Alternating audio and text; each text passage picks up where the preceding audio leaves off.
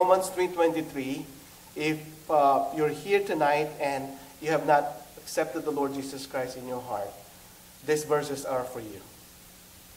Because these verses are the first verses I heard before I got saved. At first I thought, I'm okay, I'm good. But then when I heard this verse, it says in Romans 3:23, for all have sinned and fall short of the glory of God. That's really true. For all have sinned. So I'm sure all of you here agree that we're all sinners, that we have sinned. And the other verses in Romans 6:23, for the wages of sin is death, but the gift of God is eternal life. So the reason we're going to die is because we have sinned. That is very clear.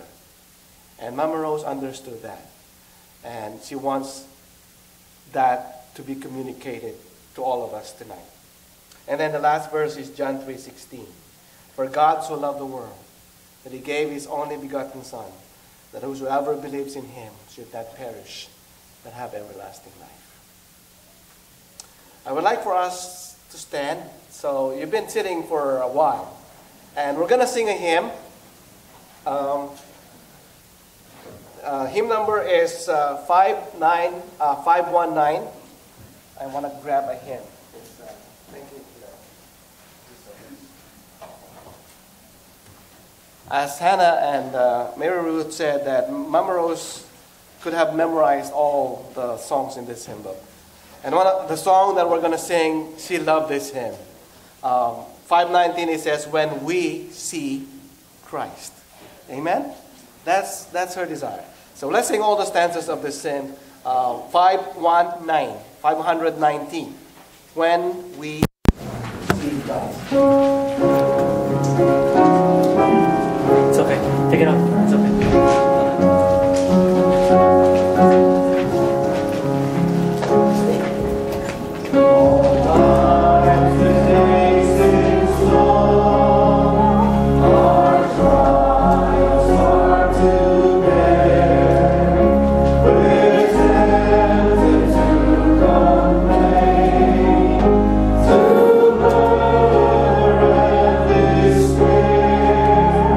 Run.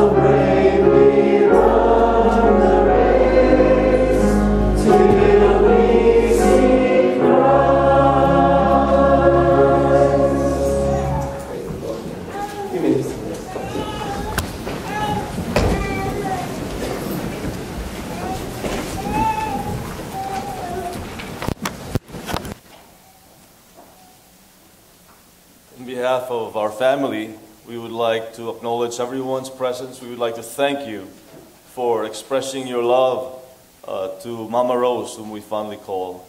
Her ICF family, this church family, whom she considered those who were younger, her younger siblings, her children, her own grandchildren, for all of you.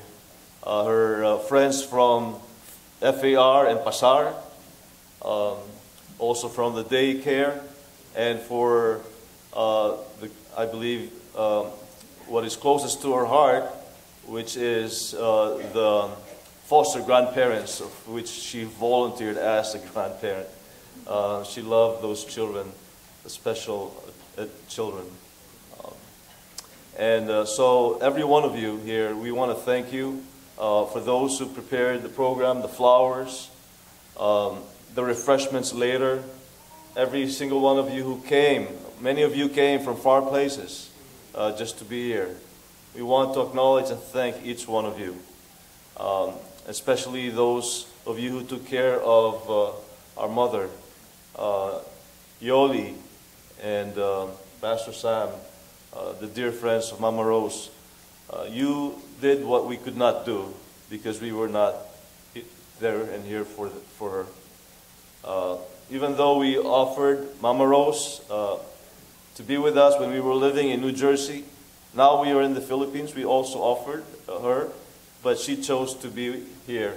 This is where she chose to be, her church family, her family where she volunteered, where she worked. This is where she chose, and now she is being blessed with all your love for her. Thank you so much.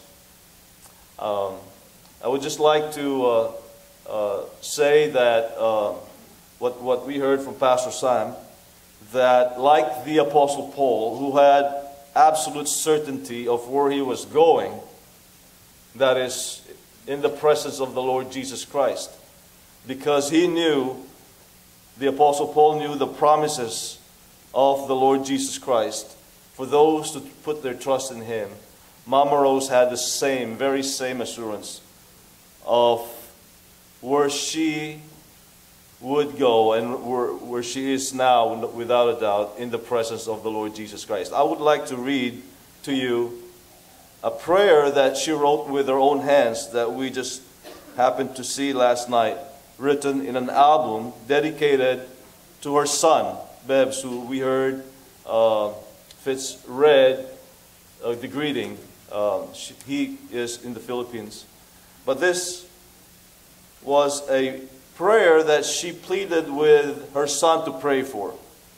And I believe that this is the prayer that she would want every single one of you to pray for, who does not have that assurance that she had, that she would be going to join her Savior, and that where she is right now, in the presence of the Lord Jesus Christ.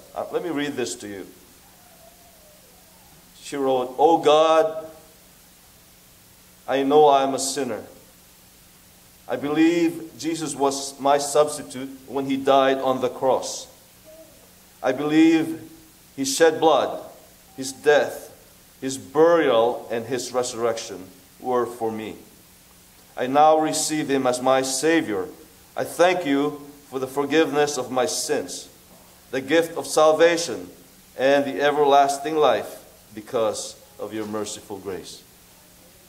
In this prayer, we can see the reasons why Mama Rose had the assurance that the Apostle Paul had. It is because she understood the basis of the salvation that she had and she believed in, which is the death of the Lord Jesus Christ on the cross. His blood, the shed blood, that was the atonement, that was the covering, that was the substitute for the sins of the whole world.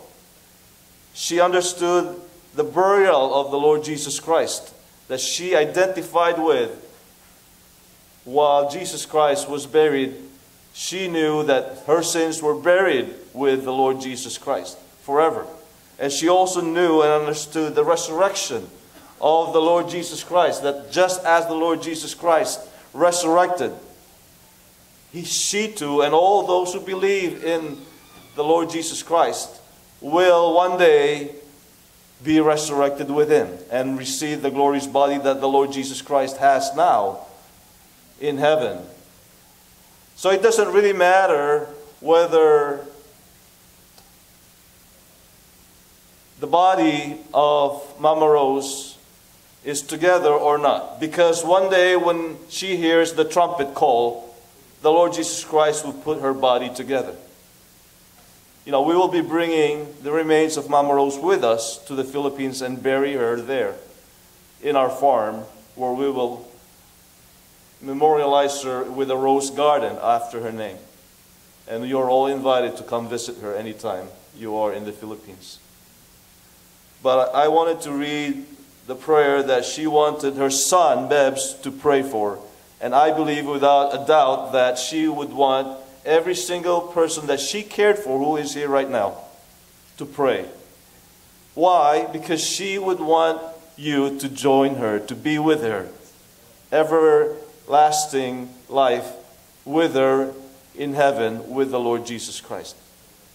She wants every single one who does not have the assurance that she had and that the Apostle Paul had, that you would have it as well.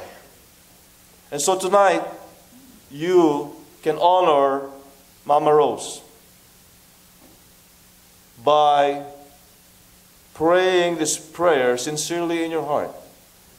Now, you will honor her because this is her desire for you, but more than that, you will honor the Lord Jesus Christ, who died for you, who wants every single person to be saved, who said that He is not willing that any should perish, but that all should have everlasting life. So if you right now do not have the assurance that the Apostle Paul had, that Mama Rose had, that if you die tonight, you will go to heaven for sure, without a doubt, you can have that.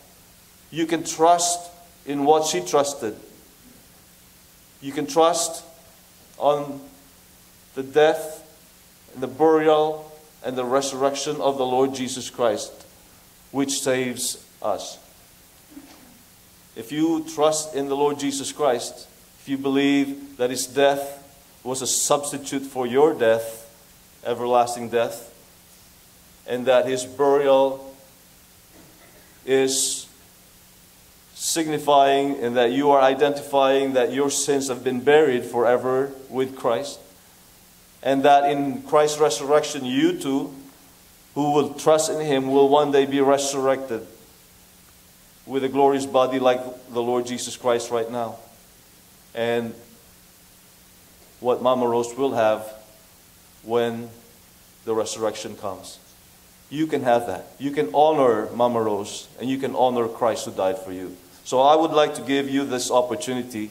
I will read once more the prayer that Mama Rose wrote with her own hand. And I would invite you to please bow your heads and close your eyes. And if you would like to honor Mama Rose, this is the best way I know. If you would like to honor the Lord Jesus who died for you, this is the only way that you can be in heaven with the Lord Jesus Christ. So pray this prayer. I invite you.